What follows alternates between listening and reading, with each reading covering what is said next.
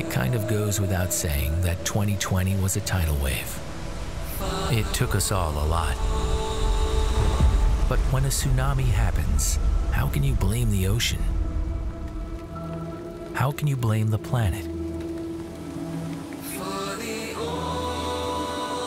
Why waste time wondering how it happened, when the question we should really be asking is, what is it teaching us?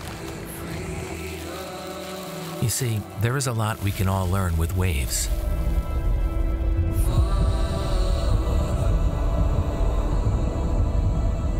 And maybe the one big lesson we can take from such a year is that even if life brings you all different kinds of waves to surf, sometimes, just sometimes, you get to create your own waves. Miguel Blanco is a professional surfer, but during his travels, he found out that his biggest commitment had to be towards the environment.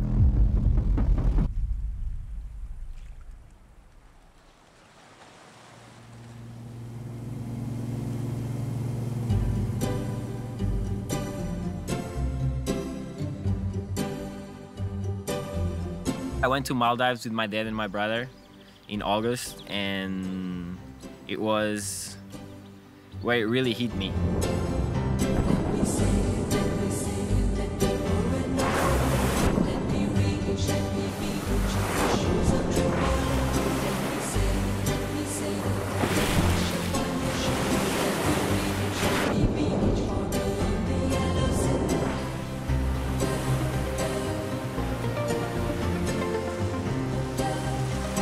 We were surfing chickens and cokes. Our boats were parked in the lagoon. People were just passing by. And every time we were passing by, I was watching this tiny island just full of trash, full of plastic. And people were even stopping to go and take a photo, but they were not doing anything about it.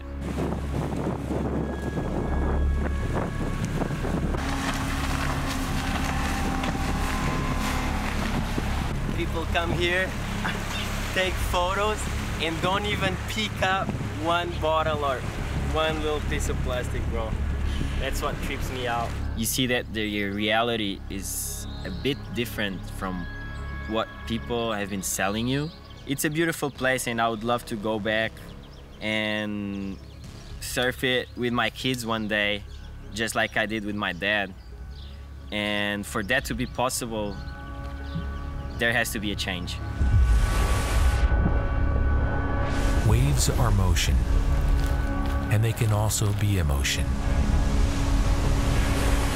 Ever wondered, how are they born anyway? It all starts with a small upset, like a splash in the water, that can grow afterwards to unimaginable proportions. So any small gesture can be the first step that ends up changing a whole life, a whole community, a whole world. Miguel has spent his life surfing all kinds of waves, but he realized the biggest wave he will ever surf is the one he is actually helping to create. So later that year, I decided to travel to Africa, to São Tomé, to surf and show a reality of a country.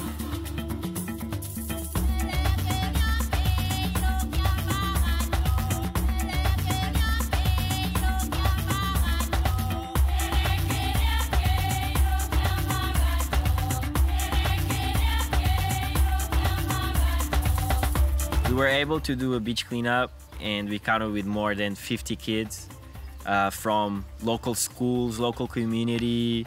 Soma surf, the first group of girls. Boa!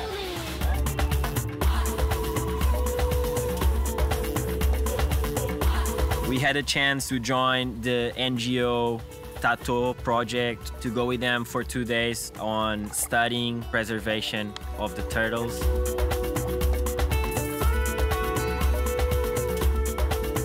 That trip was really rewarding for me. Not only the surfing, but all the moments that I shared with the community, be able to go there and give back. It was just pure joy. and made me go back home with my heart fulfilled.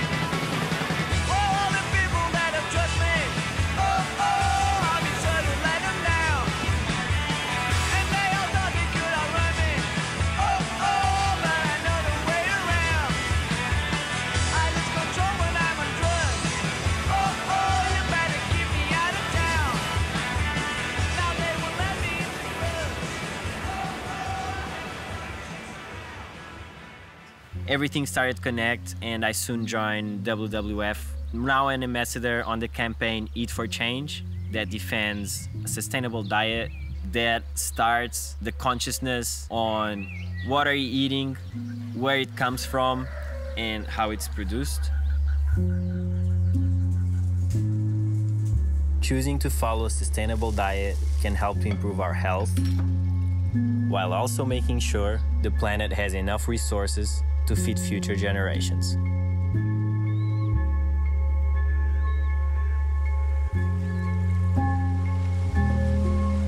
And here is the one thing to learn as well. The wave he is waiting for only comes once. Don't let it go. Don't miss the chance to ride something beautiful.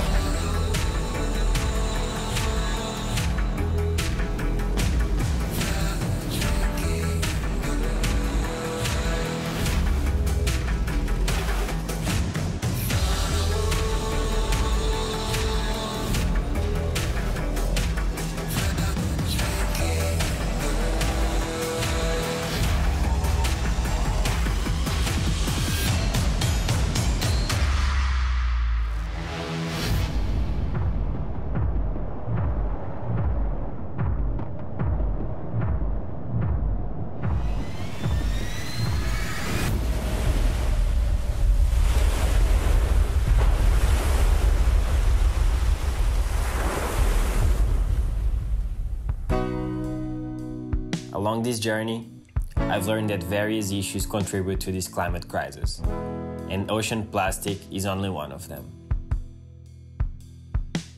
There is still hope though. We just have to think, feel, and act as one.